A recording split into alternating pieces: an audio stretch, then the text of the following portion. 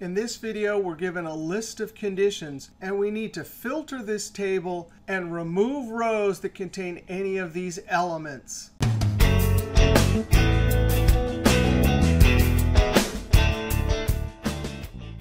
Now, last video, 1593, we saw how to do this with Power Query. But if it's a one-time shot and you're not importing data, might as well use data and right here, advanced filter.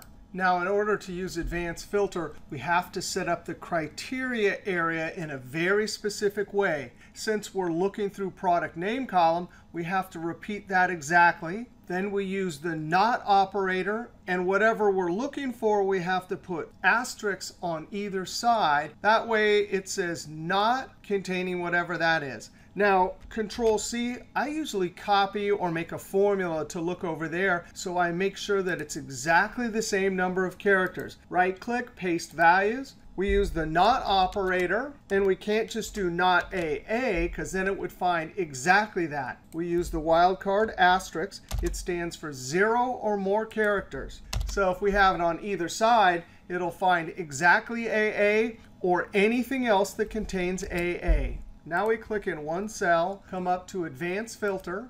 It got the range right. We want to copy it somewhere else. And here's the key, the criteria range. Product name listed twice, and our not contains criteria below. Advanced Filter communicates from criteria area over to the table area. So everything has to be spelled exactly the same. Now we want to copy all the columns, so I select one cell. And now when I click OK, I have extracted using not contains. If I change this to ABC, I could also insert another column and add a new criteria. Watch what happens when I come over here. And we're not going to use the button. We're going to use the keyboard, Alt-AQ. What? It remembered everything. That's because over in Name Manager, or the keyboard Control F3, anytime you use Advanced Filter, it creates a defined name for criteria and for the extract range.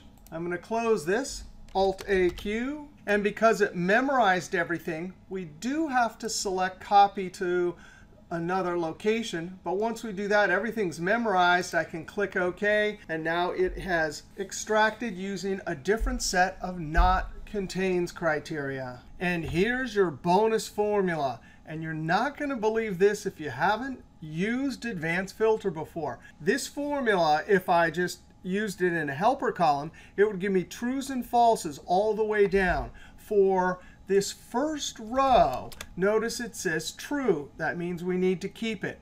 But instead of using it in a helper column, Advanced Filter will, in memory, take it, copy it down, and then extract the rows. So watch this.